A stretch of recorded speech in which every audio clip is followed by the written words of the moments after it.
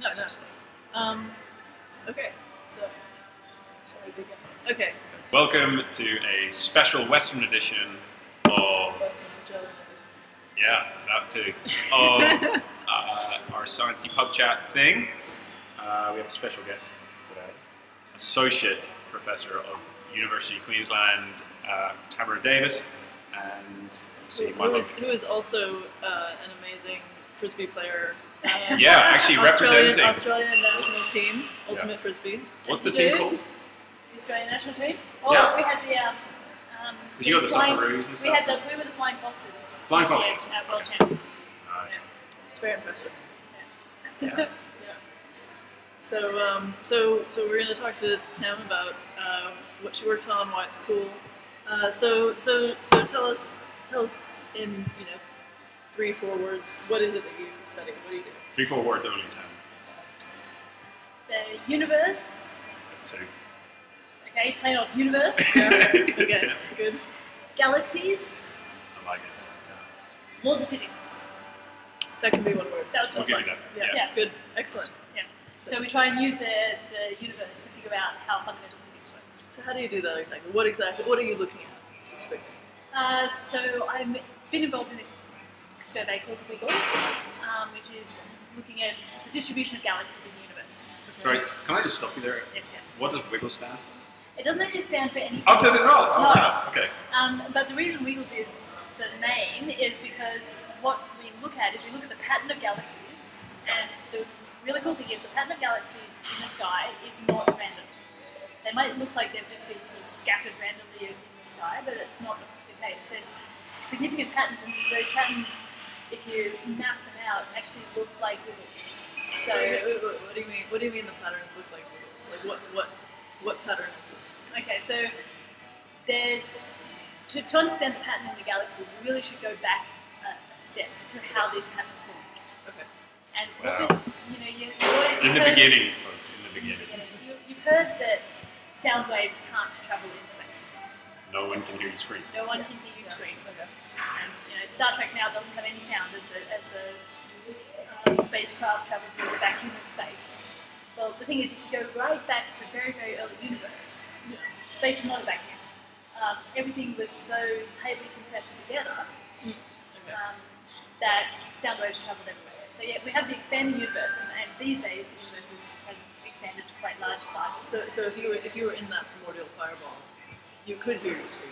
Exactly. As you burn them up. As you Yeah. burn, as you disintegrate in the primordial fireball, the screaming is audible. Yes. Okay, good to know. As ever, don't try this at home, kids. Right? Yeah, This is a yeah, general definitely. science point. Making big bangs at home is not so good. But if you go back close to the Big Bang, Yeah. you had all this hot gas, and okay, so humans couldn't exist because atoms hadn't really formed yet. Sure. But one thing that did exist was sound waves. So you basically had this really hot gas, and there's sound waves going everywhere. Okay. Now, at some point, those sound waves stopped propagating, and the reason is because if you have lots of things close together, sound waves are nothing more than molecules or atoms or particles bouncing off each other. Okay. So you have all this compression, rarefaction thing going on. That requires a certain pressure, and as the universe expanded, the pressure drops. Okay. So Okay. at some point, the universe got to a big enough state that the likelihood that one particle would hit another dropped, and particularly light wouldn't bash into other stuff. So you basically got to a point where these sound waves couldn't efficiently move anymore. So it becomes more like a vacuum, and then you can't hear the screaming anymore. Yeah. So the It's universe. more of a whimper. Yeah. Universe. Yeah. Okay. Oh. Okay. Right. So- Good. Yeah. Yeah, but what happened is these sound waves, it's like you took the ocean and you just froze it instantly. So as soon as the sound waves couldn't propagate anymore, the waves got stuck in these particular positions. Right. So now imagine you've got this early universe, it's just the sound waves have stopped propagating. You've got these sort of high density regions where the sound wave was, and low density regions where it was in between the peaks of the wave.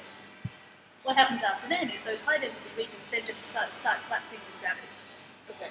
So the gravity of that dense region sucks everything in towards it, and that's where galaxies form. Okay. And So- and like clusters of galaxies. Exactly. Okay. Okay. So when we look up at the sky and we see the patterns of the galaxies, what we see is the peaks of these early sound waves. So that's why it's called WiggleZ. Because we're looking at these wiggles. Right. Wow. Okay. Awesome. Good Yeah. name. Yeah. It really is. Like usually it's just an awful acronym, but that's actually really good. Yeah.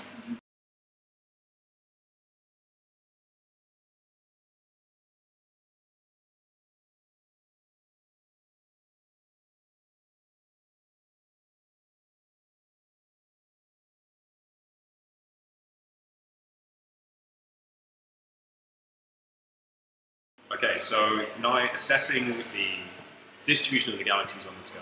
Yeah. I'm guessing you're going to figure out something like cosmology through this fundamental notes. So basically, why do we care? Yeah, if you like. Yes. Yeah. Yes. I care because it's awesome research. Yeah. That's fantastic.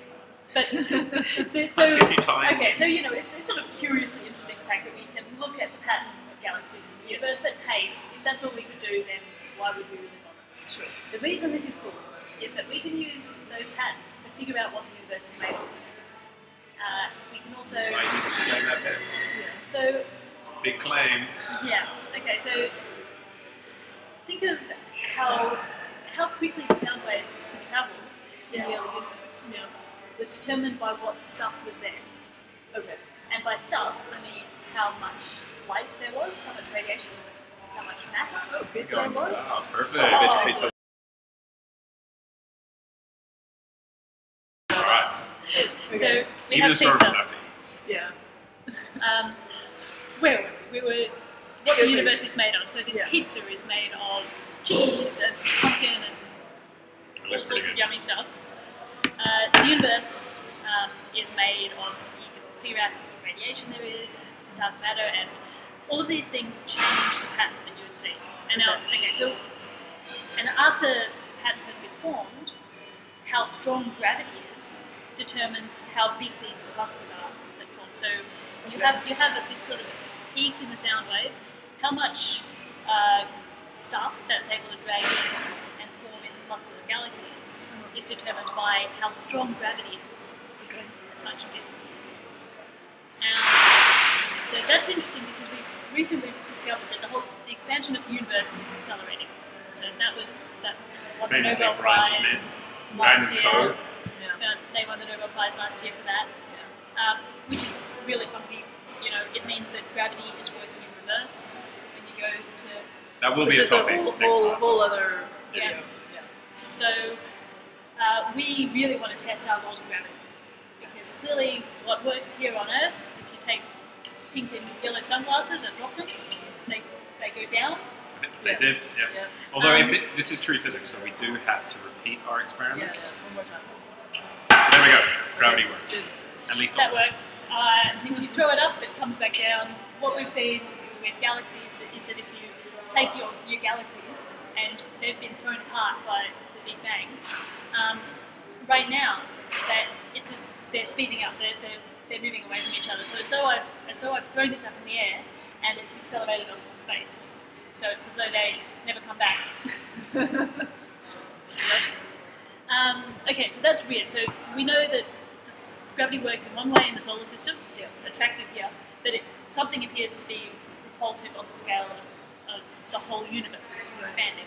Yeah. So what we're measuring is the intermediate scale, where you're looking at how stuff is forming, so like how galaxies are forming. So that is sort of a distinguishing feature that you distinguish between different theories for what's causing this acceleration of the expansion of the universe.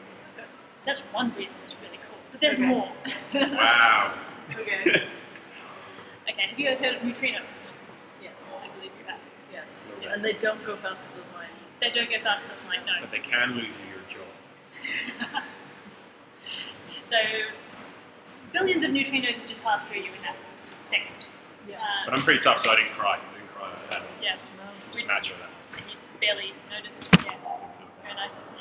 So, neutrinos passing through us, there's heaps of them out there, but they don't interact with matter very much.